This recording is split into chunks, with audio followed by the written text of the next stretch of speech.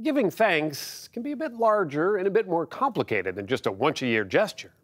Here's author A.J. Jacobs. A few years ago, I started a new ritual before dinner. I began to say a prayer of thanksgiving.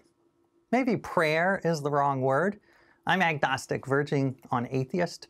So instead of thanking God, I'd thank some of the people who helped make my food a reality. I'd say, I'd like to thank the farmer who grew these tomatoes, and the trucker who drove these tomatoes to the store, and the cashier at the grocery where I bought these tomatoes. Then one night at dinner, my 10-year-old son said to me, "You know, Dad, that's kind of lame. Those people can't hear you. If you really care, you should go and thank them in person." I thought, that's an interesting idea. It'd show my sons I'm serious about gratitude. And it seemed relatively simple. To make it even simpler, I decided to focus on just one item, an item I can't live without, my morning cup of coffee. Well, the quest was not so simple at all. It took months. It took me around the globe. I learned that to thank properly, you have to embrace radical interconnectedness. Consider this. The coffee beans are driven to my local cafe in a truck. I had to thank the truck driver. But he couldn't do his job without the road, thanks to the pavers.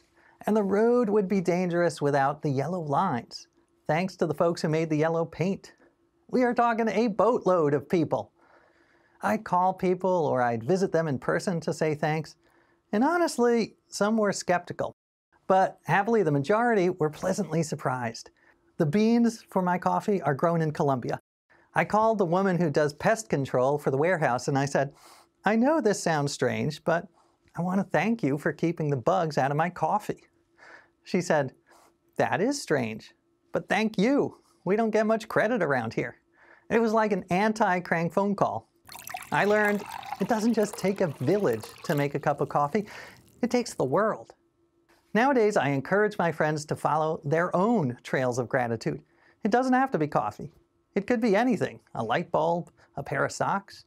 And you don't need to travel around the world. It's more of a mindset, being aware of the thousands of people involved in every little part of our lives. Like the thousands of people who helped make this video camera so that I could say, thank you for watching.